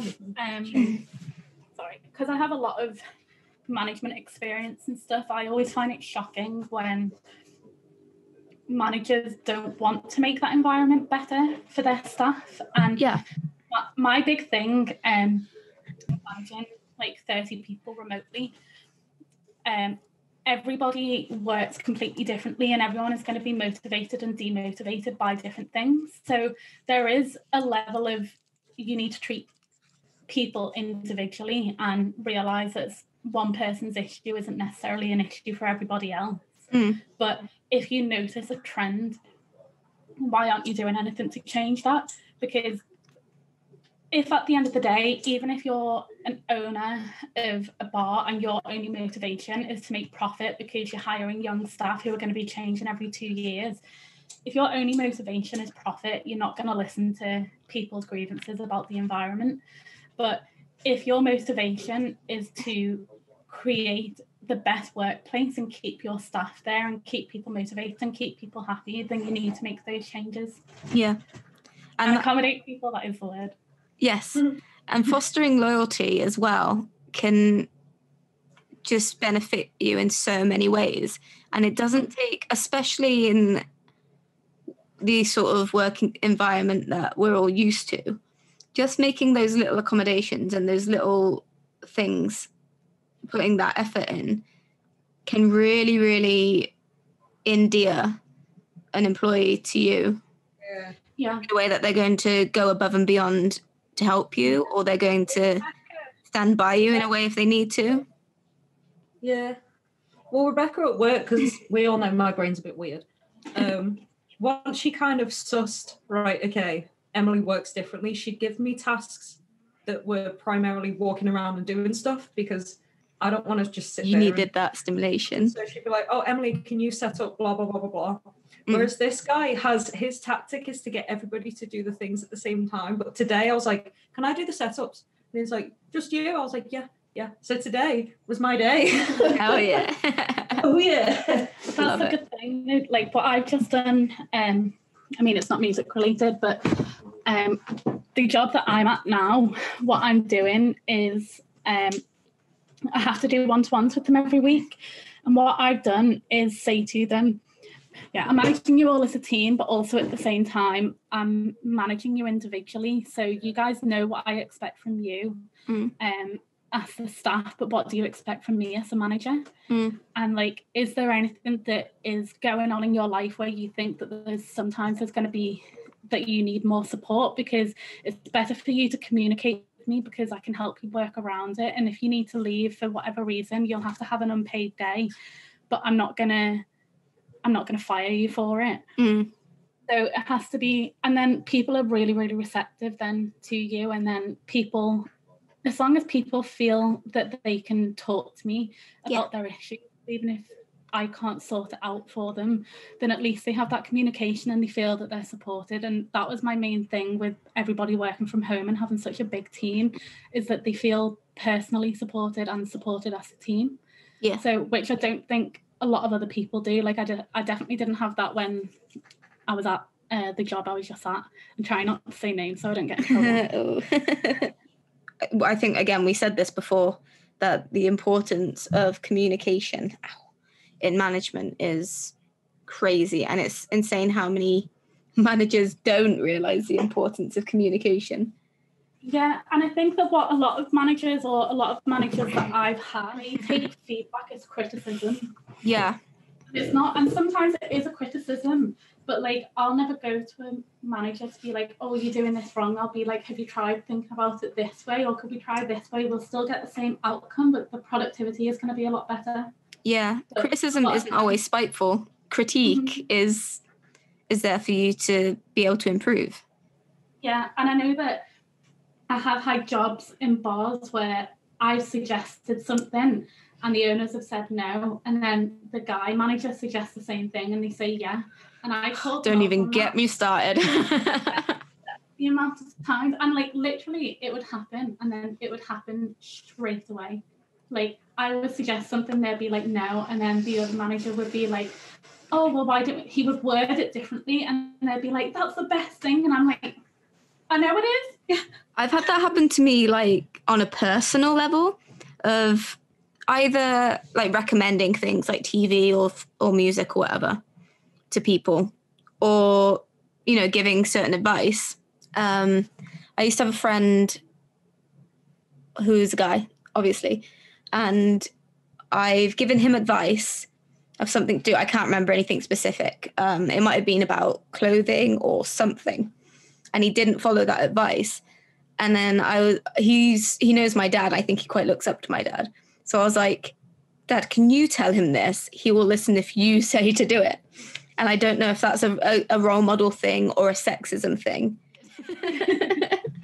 Yeah, and I think, like I said about working at festivals, when the initial thing was putting us over onto cash was a sexism thing, but then we had to realise that that's kind of actually to our advantage. Yeah. That if I realise that I am in a workplace that I can't leave where there is sexism, then rather than me just getting myself wound up every time and me telling them to do something and then getting the male manager to do it, I would just be like, oh, do you want to suggest this to them? Because I know that they're not going to listen to me, but I think it'll be good for the business. So you have to kind of choose whether it's the battle of it being your idea or whether the outcome is what you want. Yeah. And it's a tricky one to balance sometimes, isn't it? Especially, say, if you're trying to make a good impression for possible promotions or opportunities. Having good ideas that aren't being either taken seriously or credited to you can be detrimental. Yeah, like have you seen that? What is that film? And it's about the women mathematicians and engineers who... Hidden Figures. Yes. That is such a good film. Yeah, I like that. These are like not just women, these are like Black women in the 60s, and they weren't doing it to be like, I was the one to do it. They were doing it for the love of science and getting people to the moon. And they were doing it by hand. Yeah, I know. Like, it's just incredible, and like it's kind of sad that you have to wait decades for these things to come out and be like, oh, that's actually who did it. But it's nice that we're getting to a time where recognition is being given to people who deserve it. Yeah, definitely. We've kind of talked about this a little bit, but if you wanted to go into more detail or any other examples. But have you ever been made to doubt your abilities or your place in a music environment because of your gender? Yeah. Yeah, I know that at quite a young age, so like I said, because Mum was doing all of her music stuff, and she had this piano player, keyboard player, who used to perform with her in the choir, and he used to play with one of the guys who used to own Park Street Studios.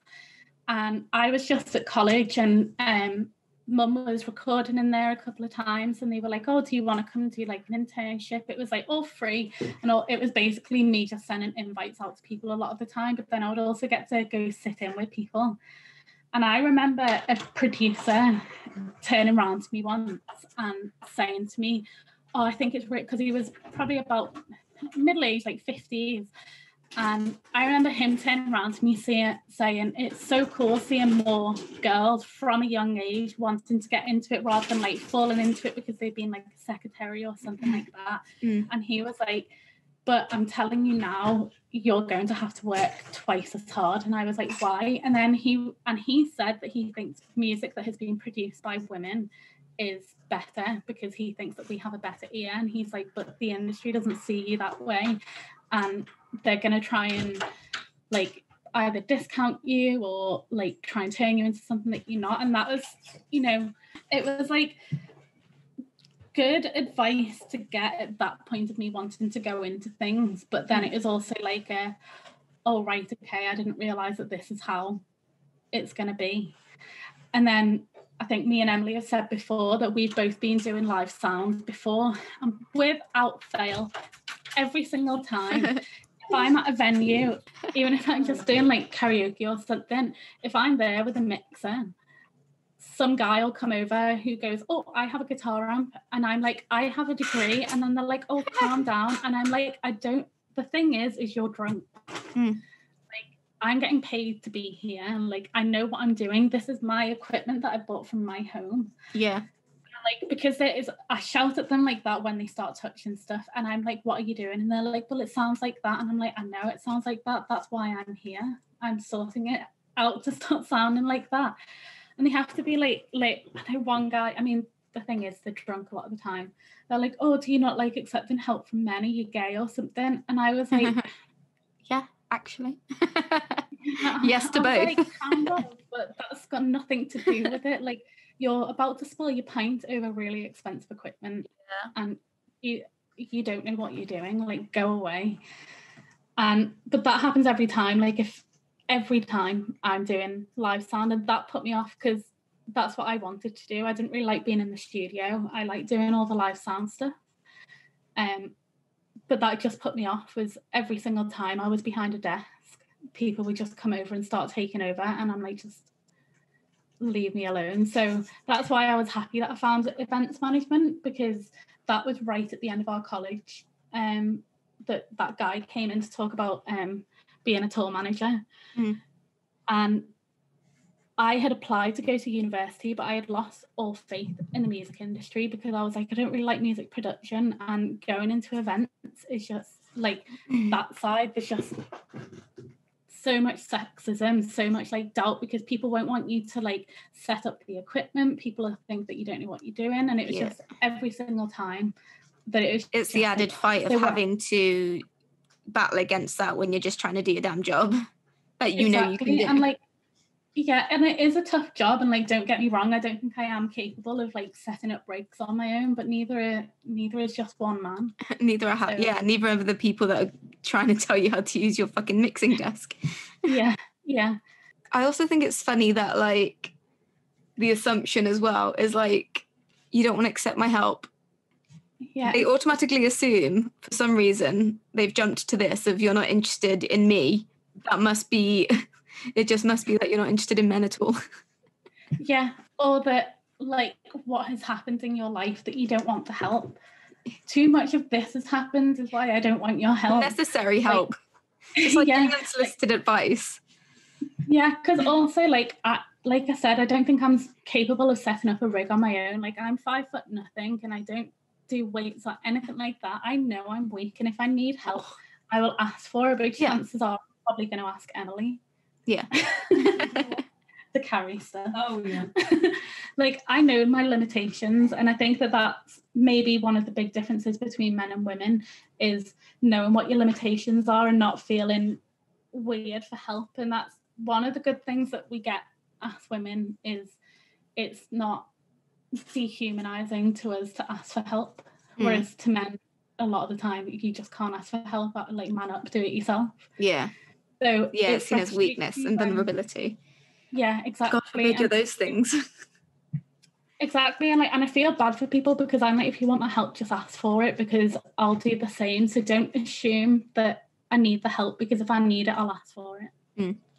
So yeah, we had a similar conversation. I had a similar conversation with the girls in the band about, I know we had a show where I think Shah came in with like her amp and her guitar, and her boyfriend was just carrying her backpack. And the people who said this didn't know that he was her boyfriend, but they were like, shouldn't you be carrying that to him? And it's like, well, one, you don't know who these people are to each other. Could just be a stranger who was like, I can carry that if that's, or, you know, the reason that one of the reasons he wasn't carrying it was, I think he'd recently had an operation or something. But also they're a really similar build.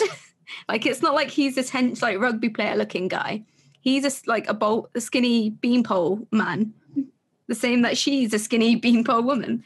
Like, they are evenly matched. I could understand if it was, say, me and somebody taller and stronger looking than me. But, you know, I'm just as capable of, I carry my amp too, because that is my equipment that I purchased, knowing I would have to carry it. Yeah, exactly. And like, okay. So my last question, and then if you've got anything that you want to add out, sorry, I've got a notification. If you've got anything you want to add after, absolutely feel free. But this is the last one in my notes. What is, I guess, your opinion on the importance of shows and festivals and blogs and things like that showcase female and LGBT talent? I think it's probably the most important thing there is. I think education and exposure is how you make change in people. And they kind of have to go hand in hand. I think the education should maybe come first, because I think if you have people who really, really aren't receptive to it, and then, you know, like, you know how homophobic people freak out when it's Pride, and it's like, calm down, you know, it happens every month, like, just simmer down. Yeah. And, you know, they're freaking out because they're not educated, and they have their opinion based off the stuff that they're consuming. And even though all of the content that they're consuming is falsehoods, that's what they believe, they're wired to think that way. So just exposing people to it straight away. You know, you look at things like that new advert with like black people at Christmas, and everyone's being like, I'm not shopping at Sainsbury's anymore. Like, again, simmer down, what is wrong with you? I can't relate to this family. You can relate to fucking carrots though. Exactly. Like, it's all ridiculous, but I think people genuinely do not have the right education. And I think that it's important definitely still to have those things like concerts that are put on by just women, or, you know, having drag shows here, and, you know, and making those people who aren't yet educated uncomfortable. But the people who are educated and the people who are from those backgrounds still have, you know, their platform. They can fully be themselves. Like, I go to so many drag shows, and it's just the best environment because there's zero judgment there, and people can just fully be there to be at a show, enjoy it. You're not looking at somebody else over there. Everyone's just there for that one purpose. So I always find those type of events and stuff really uplifting, or, you know, listening to podcasts with people talking about what they're doing and just supporting each other is incredible and important for change, because that's when, you know, you can have a kid listening to these podcasts or going to these shows, and they're going to be the next biggest advocate. But I think that the way that we educate kids on these things now needs to change, because at the end of the day, it's not a social issue, it's not a political issue. You know, women live in these worlds, minorities are people, even though it's not what we think the majority is. Like, who cares about that? And like, it's such a small, narrow-minded way to live when there's such a big and beautiful world out there. And if you go looking for these things, there's no negativity in those spaces. So if people are educated from kids, and I think it is starting now, to be like, you just need to accept everybody, it doesn't matter in the grand scheme of things, then we won't have to focus on it so much.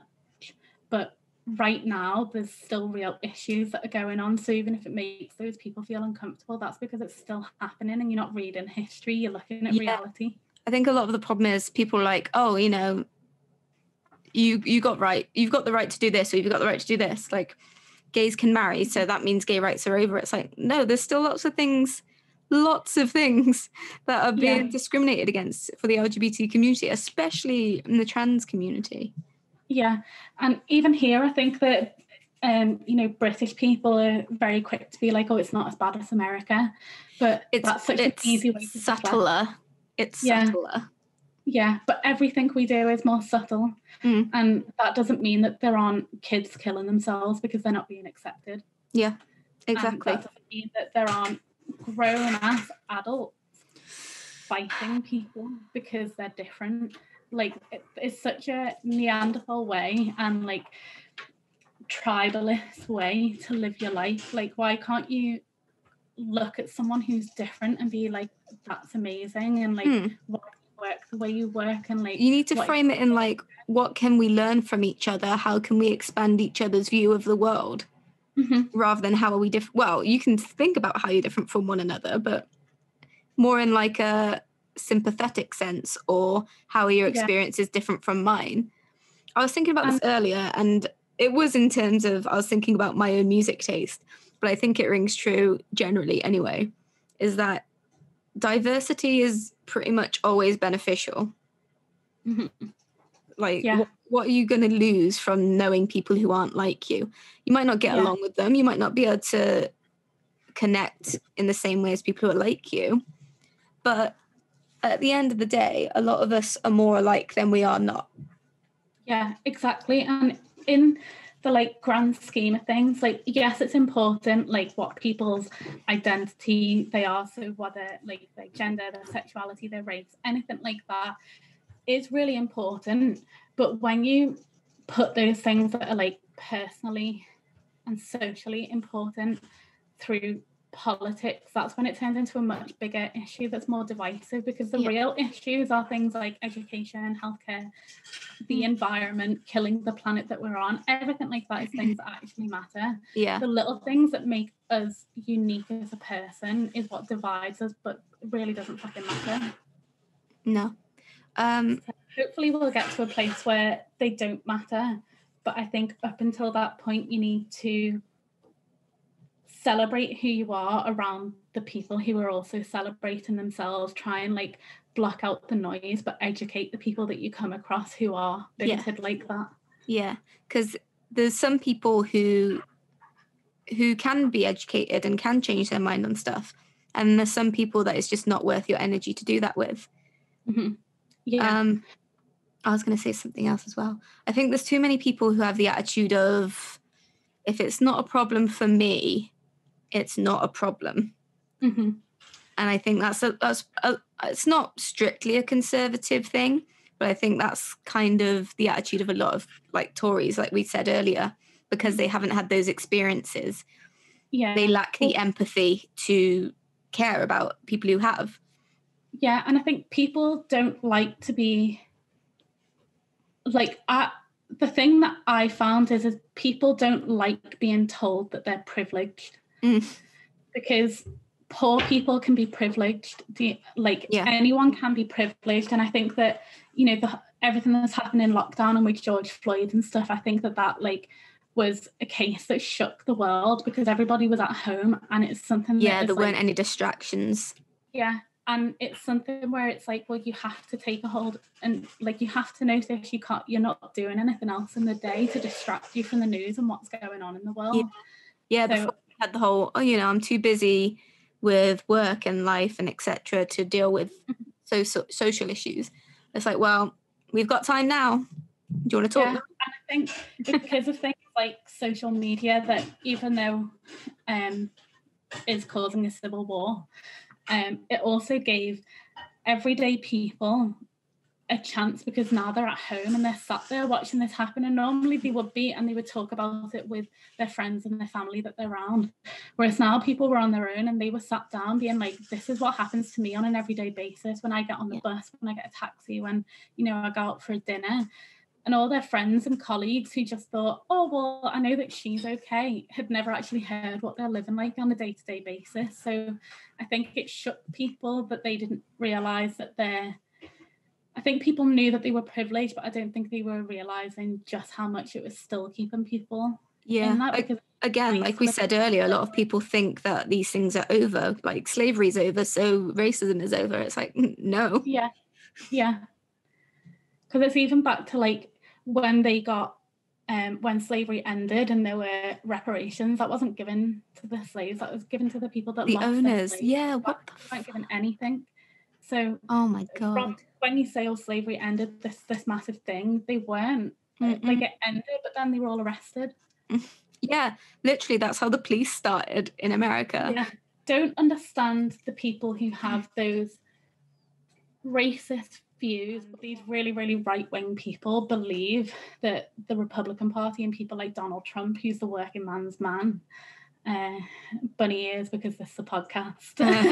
yeah, that's in quotes, quote unquote. Yeah, so he masquerades himself as that, and because he acts like a thug, people go, well, that's democracy because that's what I'm like, whereas other people go, you don't actually see what he's doing, he's destroying the country. I can't wait to never see that man's face ever again. Did you see him with that tiny desk? Yeah. I wish I had like the level, I mean the level of confidence, unwarranted confidence that people like. I don't want a blanket statement because it's not fair on a lot of straight white men, but the unwarranted confidence from so many mediocre straight cis white men.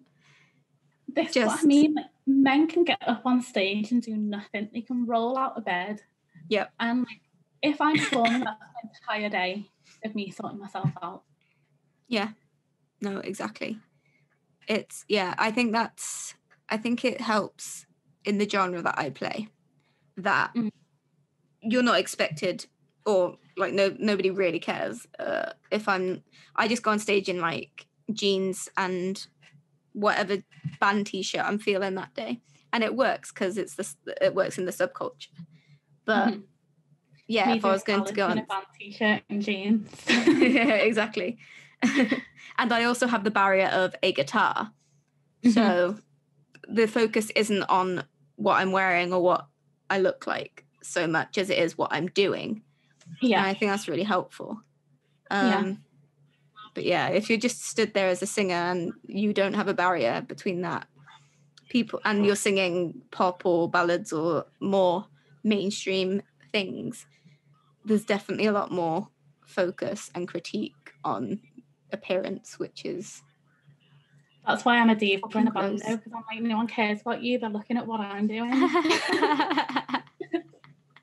Oh, do you know what we were talking I can't remember why, but we were talking about our drummer the other day, and I was like, I feel kind of bad for him because one, he's the only boy in the band, and I'm like, I don't know if he gets as many compliments as we do, because I feel like people might feel like they need to compliment the girls more because we might not be getting that recognition, which, fine, I appreciate.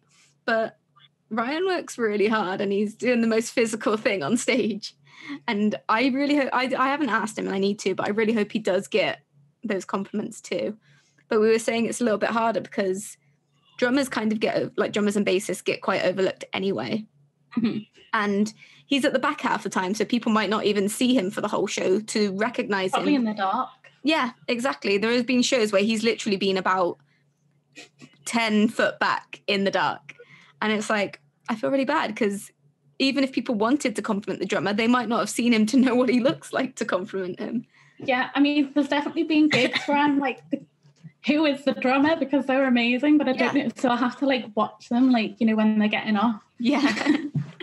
Yeah, I do have that problem sometimes where I'm like, I'm really enjoying a band, and then for some reason, as soon as they're off stage, I don't recognize any of them to go and tell them they were good. Yeah, then you turn around at the bar being like, weren't they amazing? So I think that is a way in which being a girl in a band can be beneficial, because people are more likely to recognize you and be like, that was the girl from the band, because you might be the only girl there that night, or your band might be the only girls there that night. Yeah. So there is benefit there as long as the compliments are genuine. Yeah. We covered a lot, didn't we? It's really hard not to trash men when you're talking like No, I mean, I do try to be fair about it, because obviously there's so many things going on that are unfair to both sides. Especially things like we said, like men being made to play down their emotions or repress them, and mental health stuff and all that is taken so much less seriously with men. And it's really unfortunate. And I think any sexist man is going to have a lot of mental health issues, because if they're that focused on a woman as a woman and a man as a man, they're trying to live up to a certain way themselves, which is unrealistic. Trying to fit a certain role, absolutely. And you as well, if they have sexist views about women, they probably have sexist views about men. Yeah. In terms of things like, I have to be macho and I have to people have to see me this way, and if I do something else, that might make me seem weak. Really stereotypical. I'm being, obviously. I think I still get really angry and frustrated with certain things now, but I'm in a life where I'm like, right, okay, well, why are they thinking like that? And it's not necessarily me trying to understand them to get where they're coming from. It's just like, I need to know why you feel this way, because maybe there's a chance that we could change that. I think it's more of a widespread sort of awareness of sociology and psychology and the way certain things can impact and manifest, and the awareness of things like the social roles and conditioning, because we're all sort of starting to be so much more aware of that. We're starting to unpack and unpick these things, and starting to zero in on like, oh, that could be a result of this and this. So maybe, I mean, most of the time the answer is therapy. But men are shamed for seeking therapy, so and I think I think both on like a personal level and also like a social level, how are you meant to grow if you're suppressing something? So if society is suppressing minorities, how are they meant to grow and flourish, and how is society meant to change? And if you're also like suppressing parts of yourself, how are you ever meant to get to where you want to be in life, because you're not living it in the best way? Yeah, absolutely. So I think it's got to be stuff that people do work on themselves, but also try and do that with other people as well, to make other people change. Yeah. And I think the thing is with these attitudes as well is they don't just affect the person. Like, it's one thing if you have sort of harmful habits or anything like that only affect you. But if you're sexist, that's going to affect your wife, your daughter, the people around you. And then that's going to have an effect. Like, your daughter will then have to overcome those views. She grew up in that environment with you thinking that way and acting on those thoughts. So yeah. And I think that, there's people like us where if we're put in that situation, we're like, well, no, I'm going to prove it the other way. But there's, I would say, a good majority of people, if you're being told all of your life that you're one thing and you can only achieve that one thing, and that's all you're going to... You might believe it, yeah. Yeah.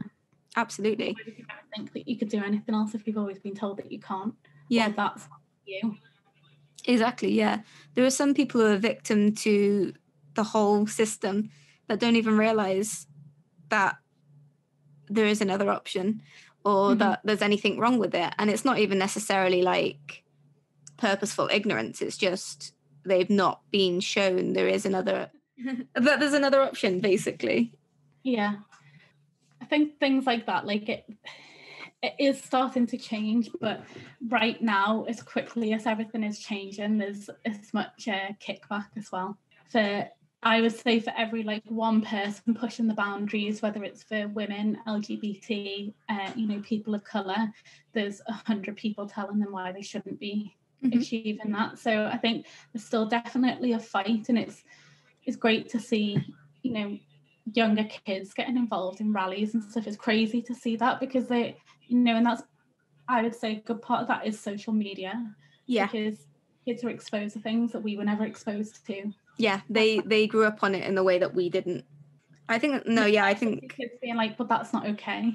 Yeah, I absolutely love the attitude of young I don't really know what age frame it is, but I've just seen so many examples of people younger than me who just are not putting up with this shit, and it's great because the sort of stuff that we probably either put up with or didn't realize was even wrong when we were in school. Kids now are like, no, that's not okay, and I'm like, I'm proud of you. Yeah. I don't know you, but I'm proud of you.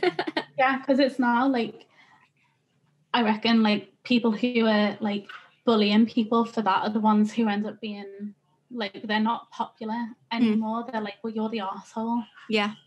There seems to be a lot more of like empathy with the younger generation, which I love. Yeah. And I think it probably helps as well that I think there's kind of less stigma to there's like more of a blend of subcultures, and there's less stigma about being part of subcultures as well, like in the way that maybe goths or like the Grebo kids were bullied.